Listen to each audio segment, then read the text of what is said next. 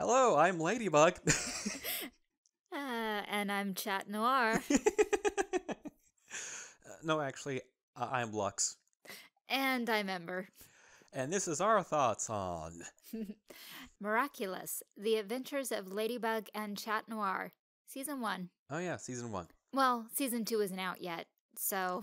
Yeah, I'm just so used to recording stuff that might only have one season that just saying the name and leaving off seasons. But we now know there's a second season on the way, and there's a bunch of preview/spoiler images which I have looked at, but Amber's like, no!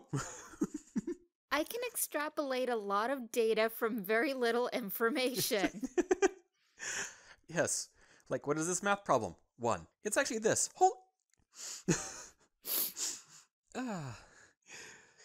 So, yeah. This is one of those shows where at first I was like, it's probably no good. I mean, I'm seeing it all over Tumblr and stuff like that. It kind of looks okay. Some more images, some more GIF sets of it. I'm like, I'll give it a shot. Download it, then immediately, next time I talk to Ember, we gotta watch this show! And that was a while ago. Yeah, little issue with finding the rest of the episodes in French, because I watched one episode in English, and let's just say I prefer the French. And then there's me. I gotta find as many episodes in English as possible.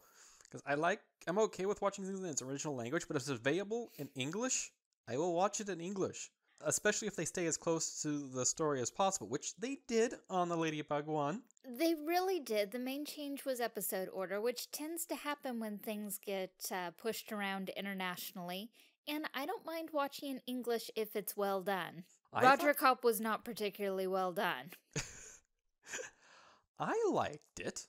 I liked all of the amount I've seen in English so far. Because I didn't actually finish the entire series because Nickelodeon apparently had a hiccup where they only got a certain number of episodes at first. And they broadcast those, so I was able to watch those in English. And then I was like, I gotta finish this series. So I found a nice site and watched the rest in French. Yeah, I get so concerned when Nickelodeon gets anything good, because they don't know how to handle it. Especially when it's licensed by Disney everywhere else. Yeah, I want to know why Disney didn't license it here. I mean, then I could just go to the Disney store and buy a Chat Noir costume instead of piecemealing it. I've barely started. Don't look at me like that. Yes, she does like her cosplay. Now everyone's going to want me to take pictures of it, but nope, I may draw it sometime. I'm a little more forgiving when I have a mask on. But to the actual series itself, it's definitely one of those series that when you watch it, it's okay, but the more you watch it, the better it gets. This one really harkens back, and it reminds me a lot of a series called Code Lyoko. The episodes in the first season are disjointed as heck. There's no real connected story, but there's backstory that you're like, I want to know more about that. Give me more of that. The characters are interesting enough that you're like, I like this show for the characters, but I wish it had more story. And then the second season comes along, and you're like, okay, I'll take that. That's really what we're hoping is going to happen with Ladybug, because there are so many little hints and touches of detailed backstory that I would really love to see where they could go with it if they focused on story. Because in terms of character development, it's pretty much non-existent.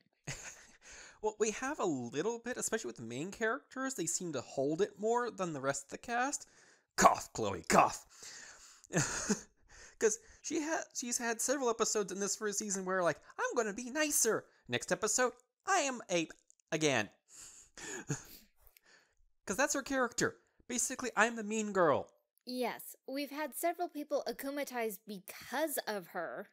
She's been akumatized herself, but apparently has still learned nothing. Mm-hmm. And it's like, also, I think even the French order is out of order on a couple episodes. Yes, specifically Guitar Villain and Digital, those two needed to be flipped, because in Guitar Villain, Jagged Stone already had the glasses that Marinette made, where in Digital, that was where she gave them to him. Well, indirectly, but still, she was responsible for it. I mean, indirectly, she gave them to his agent. Apparently their item numbers look interesting because each episode has an item number. And I'm almost tempted to watch the episodes in the item number order. Because maybe that's the original order they were made in and written in. That would be very interesting. Not even to necessarily watch them in that order, but just organize them in that order and see how it plays out. Another comparison between this and Code Lyoko is the origin story was the last 2 episodes of the season. Yes, they get you hooked and get you asking questions, but they don't answer any of those questions until the end. And they do it with the origin story of how the main characters get their power or find the supercomputer. So basically, they just throw you straight into the action and get you hooked on the action, and then they tell you why there's action later. Though I have a feeling most of this episode is going to be us talking about theories. Like, for instance, I'm pretty sure Adrian's father is Papillon, aka Hawkmoth. That's another thing she doesn't like about the English dub. Though it's apparently his name in all the other countries. Which makes absolutely no sense. Papillon is literally French for butterfly. So apparently that's not badass enough for the villain? Well, at least they didn't change Cat Noir or Ladybug's name. Cat Noir could have been so bad if Englished improperly. Because it probably would have been like Black Cat, because it would have been Black Cat Noir. Kind of like how Common Riders at one point was translated as Masked Common Riders in the US. Yeah, so it was Masked Rider. So apparently you have to wear 2 masks. Actually, that kind of works. You have your normal person mask, and then you have your superhero mask. And neither of them is the real you. So let's see. My favorite character actually isn't one of the main cast. It was like the moment I saw this character, I was like, I like you. I like her design. That's what really made me like her. Is her design. I really like it. Giulietta? Something like that. Maybe it was Juliet or it was something with a J. Yeah, the problem is English versus French. So, you know her, the goth punk rock looking girl who becomes Reflecta.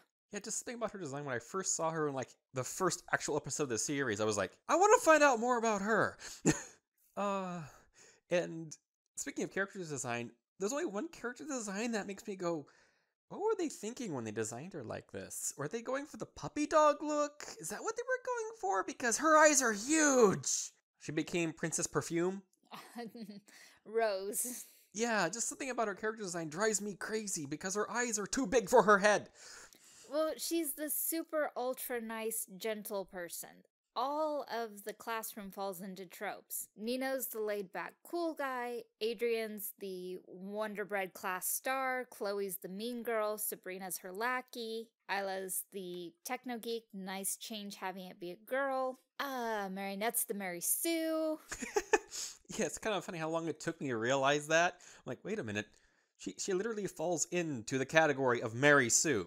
Even in the pilot episodes, she still is a Mary Sue. Because her one flaw is a flaw that can be forgiven because it's so endearing. She's the klutzy girl. She's the klutzy shy girl, both of which are apparently very cute things. Not that I have anything against her for being a Mary Sue, because she's actually a type of Mary Sue I can enjoy, especially since this isn't really a super serious story.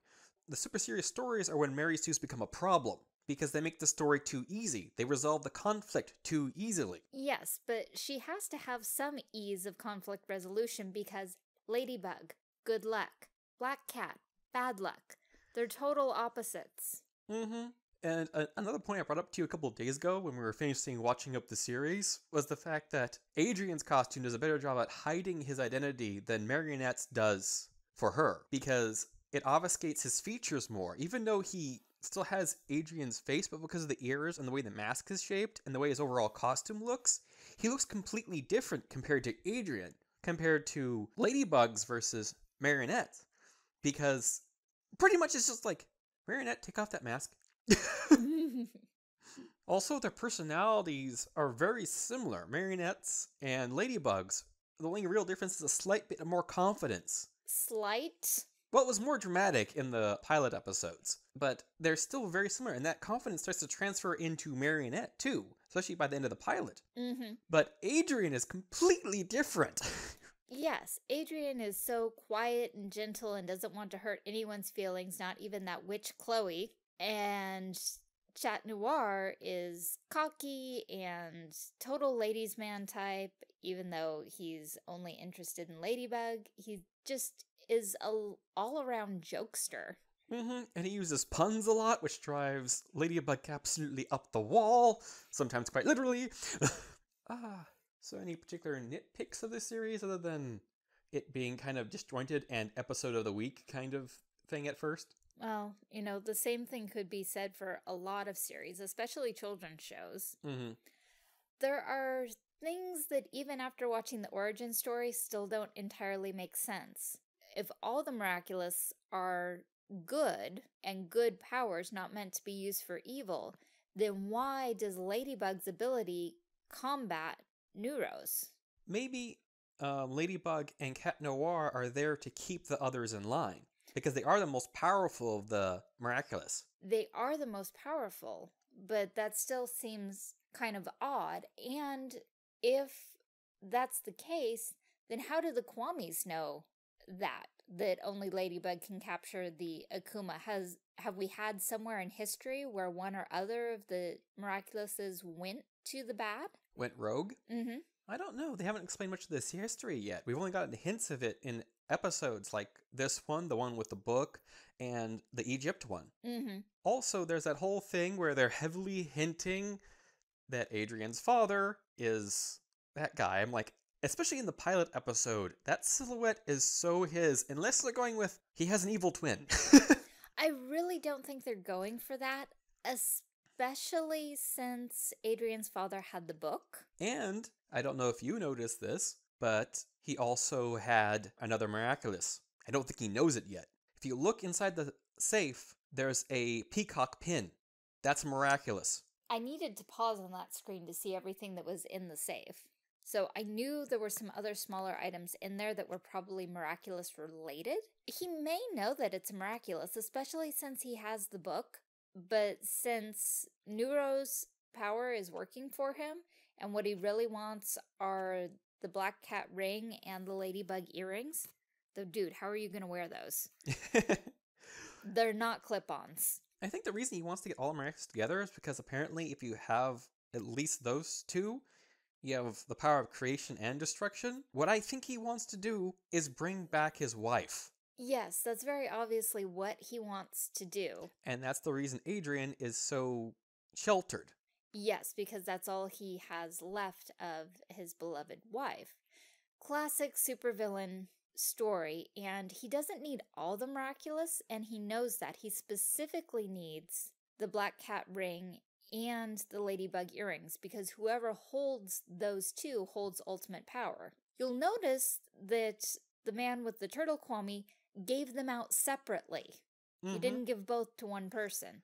So they're not supposed to be combined. And really, how many people did he try those tricks on before he found those two? Are you telling me that in all of Paris, only those two stopped to help an old man? Well, not really stop. In Marionette's case, yank him out of traffic. Yes, but she stopped what she was doing. And sacrificed something in the process. Yes.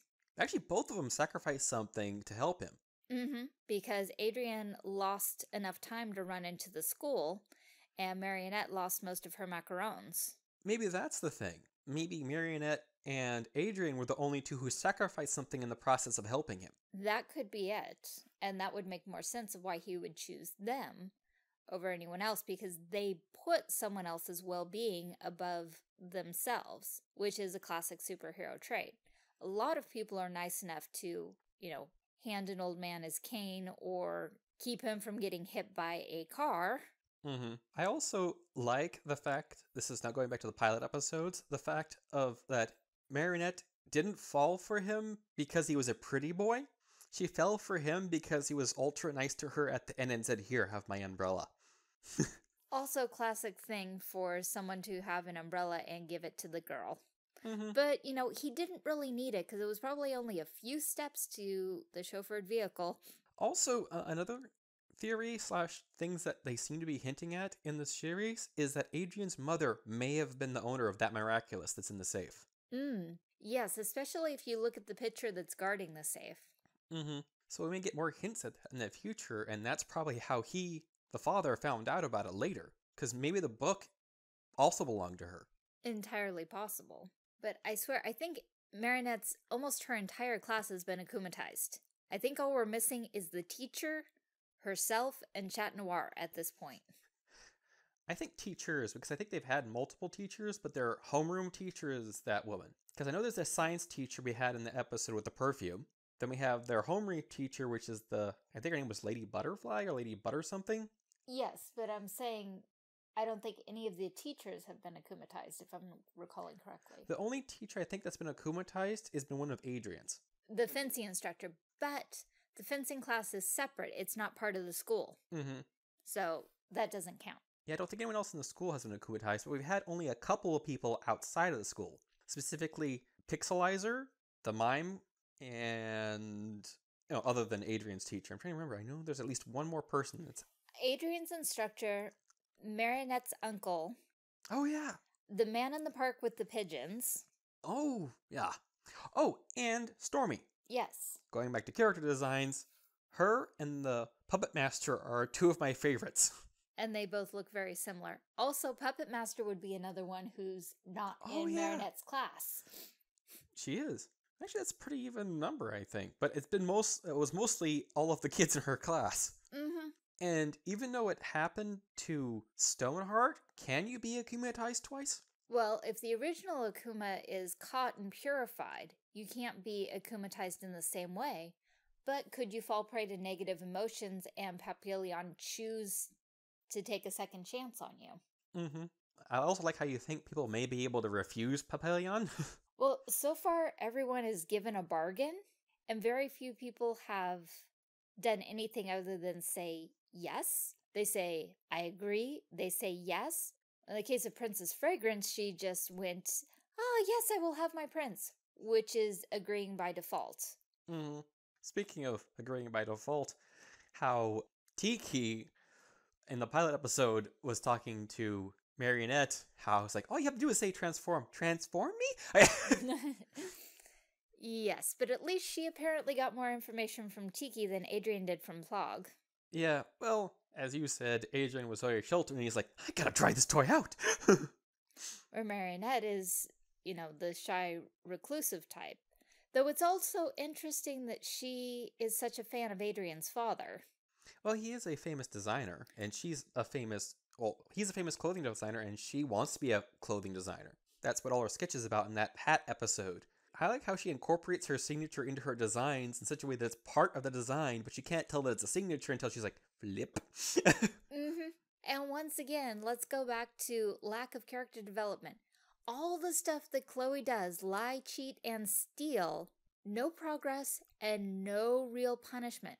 I think the worst punishments I've seen her get is she got kicked off the tasting panel in Kung Food, and in Digital, she didn't get a ticket to Jagged Stone's concert. Also, in Reflecta, she didn't end up being in the set of second pictures they took with the girl. True, but that might not have been the official class photo because it was taken after school and off school grounds. They might not have gotten the principal to substitute the photo. And she chose not to. That's not punishment. Because she was standing over there. She could have very easily gotten into the photo. Yeah. So, what are your favorite things about the series so far? Well, obviously, I like Cat Noir. Though, personality-wise, I'd rather hang out with Tikki than Plagg. Oh, yeah, Plagg.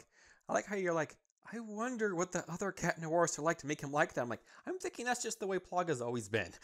Yeah, I'm like, but does that personality really, align better with the other Chat Noirs over the centuries? Because Plagg gets frustrated with Adrian's gung-ho attitude. So it's like, were the other cats a little more mellow? Or a little bit more like a lazy cat. Because that's how Plagg is, except for the fact that Plagg eats cheese. What did Plagg eat before this cheese? Because I'm pretty sure they didn't have that cheese back in Egypt. Yeah, I'm pretty sure that it couldn't specifically be camembert. And really, he refuses to eat anything else? I mean, the stuff that Adrian presented him looked pretty good. And we focus mostly on what Plagg eats because it's like a running joke, him and the cheese.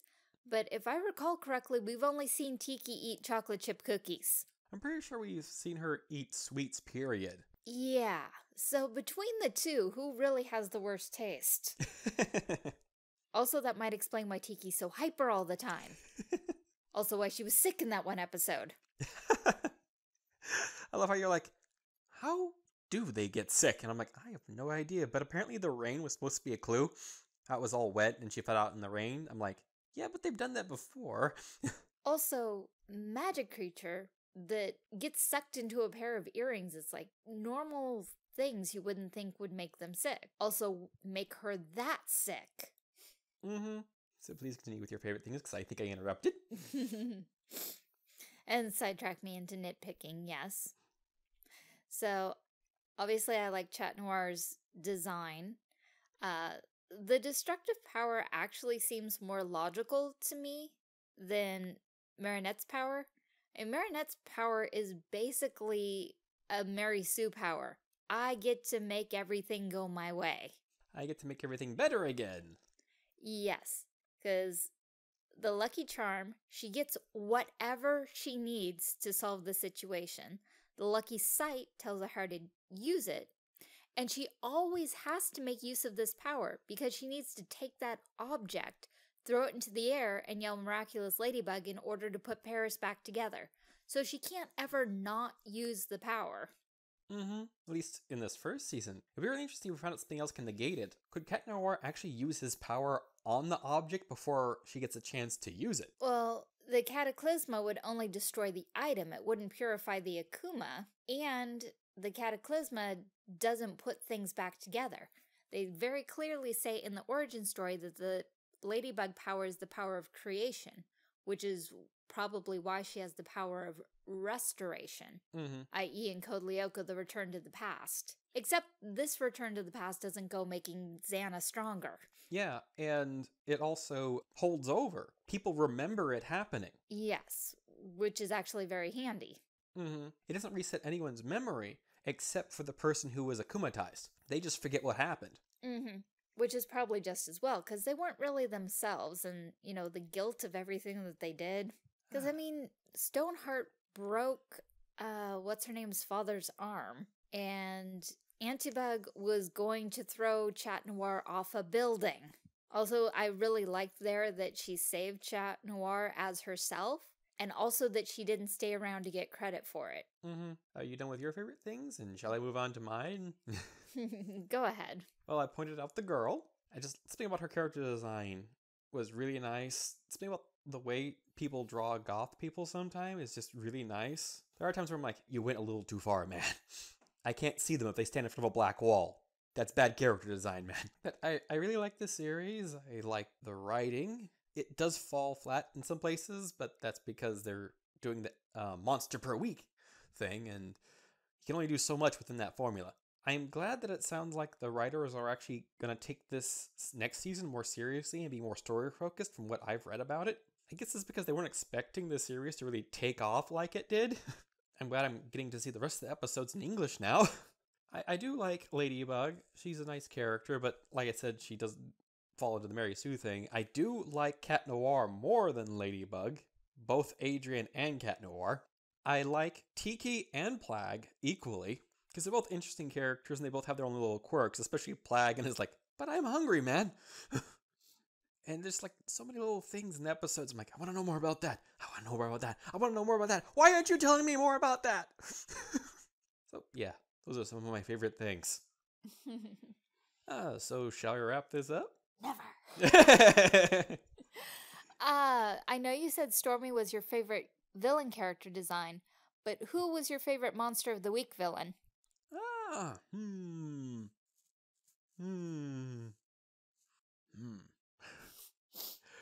I almost want to say Stormy too, but like thinking. Out of all of them, which did I like more? they're all kind of blending together in my head right now, and I'm like worried I'll miss some of the first ones because I haven't watched those episodes in a while. No, there you think about it. I don't really have a picker one I feel strongly towards. I like them kind of all equally. I liked some concepts better than others, like the Animan, I think they called that episode. I like that concept. Like, oh, you can transform into different animals. Also, the T-Rex. I don't know if that kind of classifies as an animal. Also, it's extinct, so apparently there's no limits on that. Apparently, as long as it lives on land somewhere, either in the sky or on the ground. Though you probably could do something in the water too, but it wouldn't be a good idea to do that while you're on land. So, that's about it on that. Well, Painter was one of my favorites because he just wanted Chloe to stop picking on him, to be able to ask Marinette on a date, and if I could draw, I would totally want that power. It is a nice power, but it can be a bit dangerous. You thought I would pick him, didn't you? No. No, I knew you wouldn't. We did talk about it when I first got to that episode. But he was one of my favorites because it was a small thing that he wanted. And he didn't really want to hurt anyone. Just Chloe. And, you know, it was hard because Ladybug was totally in sympathy with him. It's like, dude, I get it, but I can't let you do this. She had that like a couple of times in the episodes. Like, I have to save Chloe. Yeah, but it wasn't very often that, well, I can't say it wasn't very often because Kung Fu and a few other ones, they were directly after Chloe. Directly after Chloe. Yeah, it's kind of like how White Mage is. Damn my White Mage oath. 8-bit theater for you youngsters. So shall we wrap things up? Or do you have more? You seem to always have more. I always have more.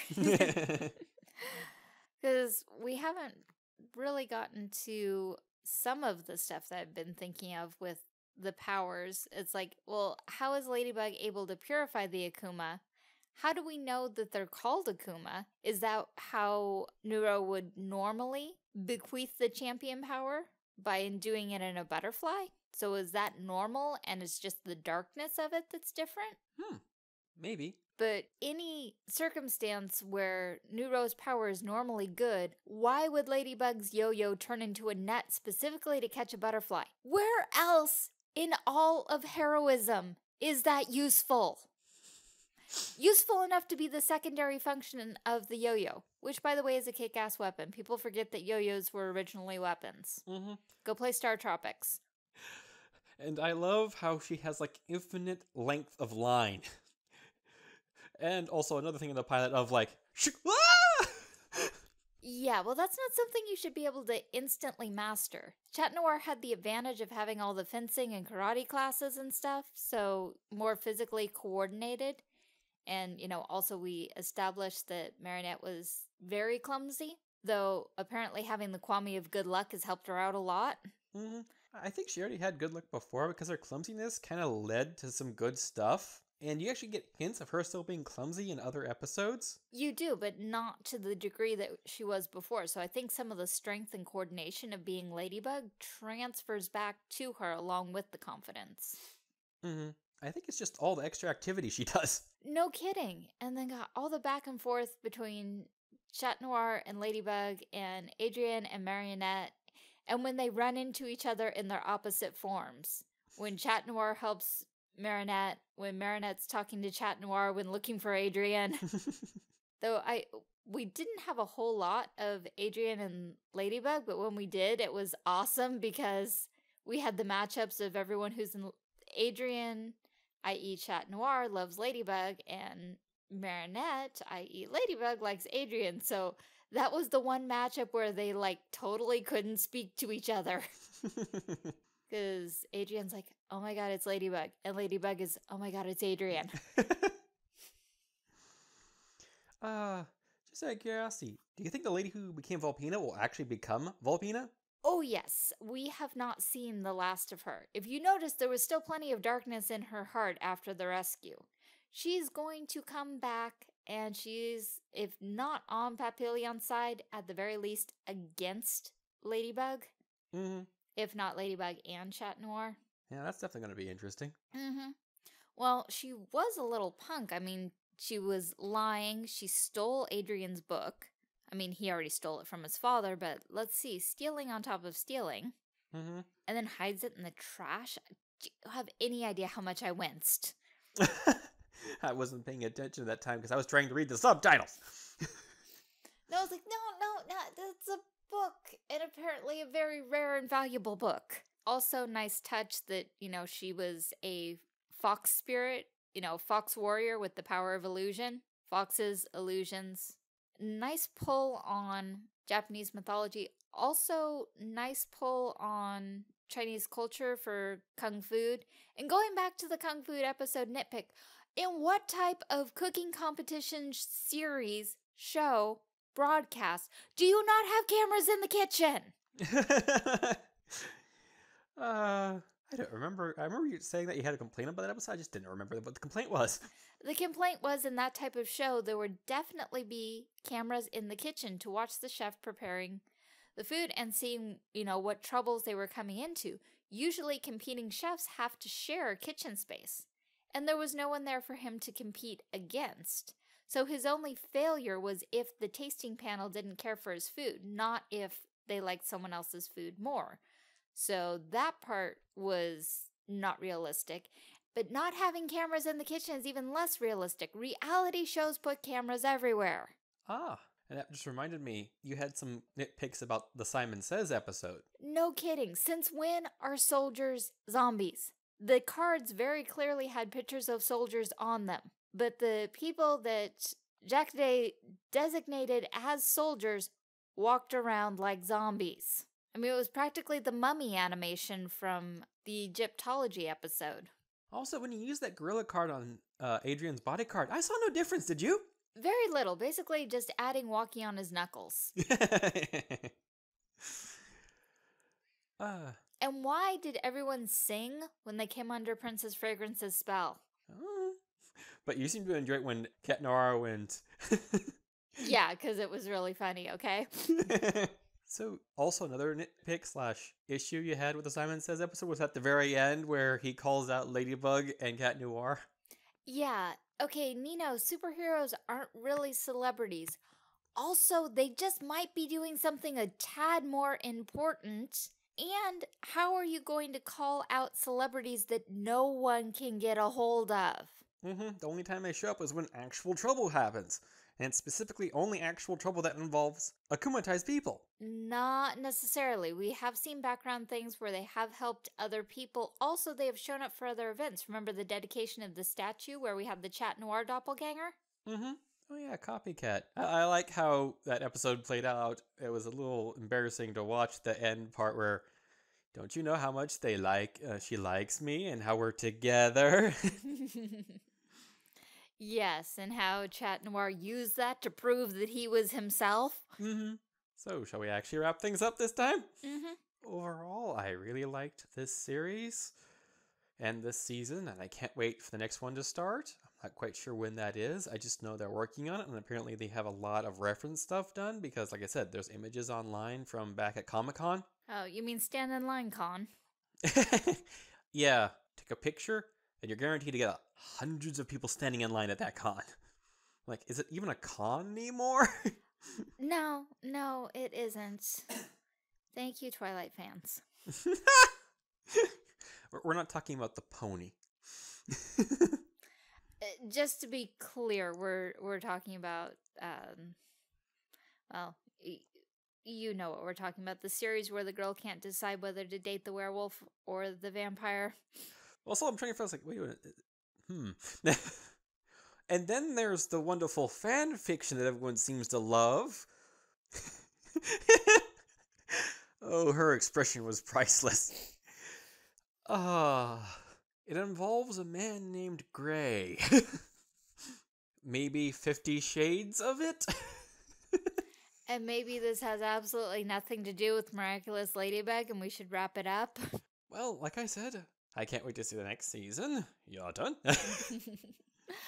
Hopefully it'll come out after the next season of Voltron Legendary Defender. We need some pacing here, seriously. Well, I hope you all enjoyed our thoughts on Miraculous, The Adventures of Ladybug and Cat Noir, Season 1. Thank you for listening. If you've enjoyed this, please subscribe. You could send a little good luck our way by making a pledge on Patreon or Ko-fi.